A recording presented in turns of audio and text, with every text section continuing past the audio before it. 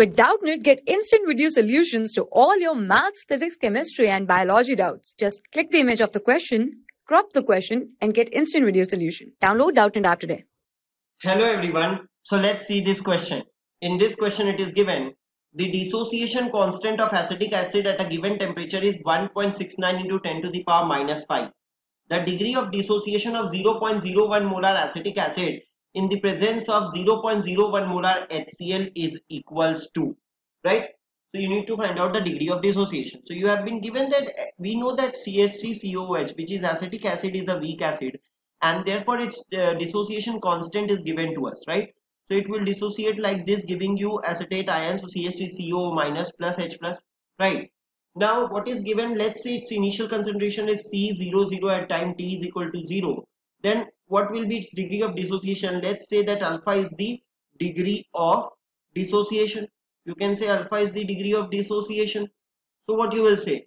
That it will be C into 1 minus alpha, and this will be C alpha, and this will be C alpha after, let's say after time t. If it has dissociated by alpha degree of dissociation, then it will be C into 1 minus alpha. This will be C alpha, and it will be C alpha, right? Now, so now what is important here, that you can write down the dissociation constant expression. That is the Ka, that is going to be equals to the concentration of product by reactant CH3CO minus into H plus concentration divided by CH3COOH concentration, right?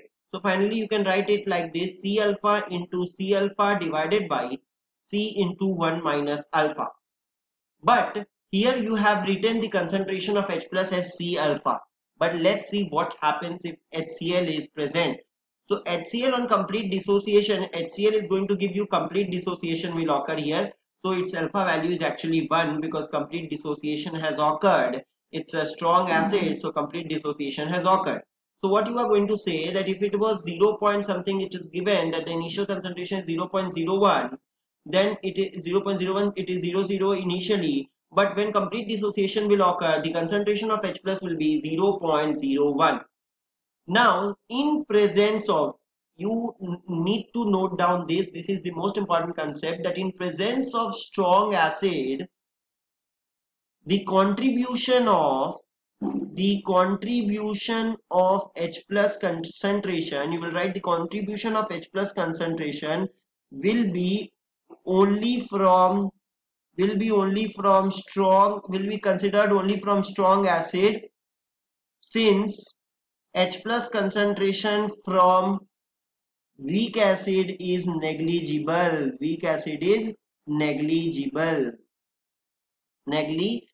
So what I mean to say here, that in presence of any stronger acid such as HCl, H2SO4, so the H plus concentration will be considered from that stronger acid only, because the H plus concentration from the weak acid is negligible. So we will only consider the H plus concentration from stronger acid. So while writing this Ka expression here, the concentration of H plus can directly be written instead of C alpha. Instead of C alpha, you can directly write down 0.01 molar. That is the concentration of H plus, because just now I have told you that because it is a weak acid, so its H plus concentration can be considered negligible. So what you can say, you can directly say that the concentration of H plus will be 0.01 molar. So from here, what will be the expression of Ka? This expression will be C alpha into 0.01, right, whole divided by C into 1 minus alpha. This was only the expression, just we have replaced this H plus concentration with 0.01. Rest other will remain the same. So from here what you will get, this C and C will cancel out. So you can easily get that alpha by 1 minus alpha into 0.01, that is equals to K. Now dissociation constant of the acid is given to us as 1.69 into 10 to the power minus 5. This is the dissociation constant of the acid. So you can say very well that 1.69 into 10 to the power minus 5. This is only 1.69 into 10 to the power minus 5. This is equals to Ka is equals to alpha into 0.01 divided by 1 minus alpha. Now it is considered that the degree of dissociation alpha is very smaller than 1. So what you can say that 1 minus alpha will negligibly be equals to 1. Since alpha is very, very smaller than 1, it is in the power of 10 to the power minus something. So it's very, very smaller than 1. So that's why it is considered almost negligible to 1. Almost equals to 1. So that's why what will be this equation will become. So what this equation will become, this value 1 minus alpha can further be written almost equals to 1. So this equation will be 1.69 into 10 to the power minus 5. That is equals to alpha into 0.01 divided by 1, right?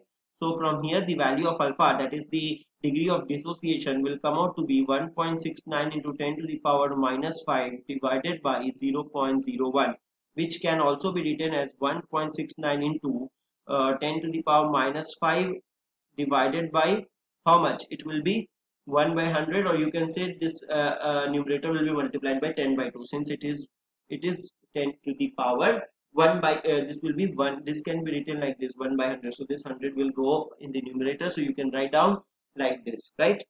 So finally your answer will be 1.69 into 10 to the power minus 3, and this is only the alpha, that is the degree of dissociation. You can see it's very, very smaller than 1. That's why we have considered this value as 1. So 1.69 into 10 to the power minus 3, this is only the required answer, that is the degree of dissociation when HCl was added into the solution of acetic acid, right? So this was asked the degree of dissociation in the presence of the HCl, that is equals to, which option is correct? 1.69 into 10 to the power minus 3, right? So 1.69 into 10 to the power minus 3, you can see that option 3 is the correct choice. So we'll write here that option 3 is correct, right? I hope you have understood. Thank you very much. For class 6 to 12, IIT JEE and NEET level. Trusted by more than 5 crore students. Download Doubtnut app today.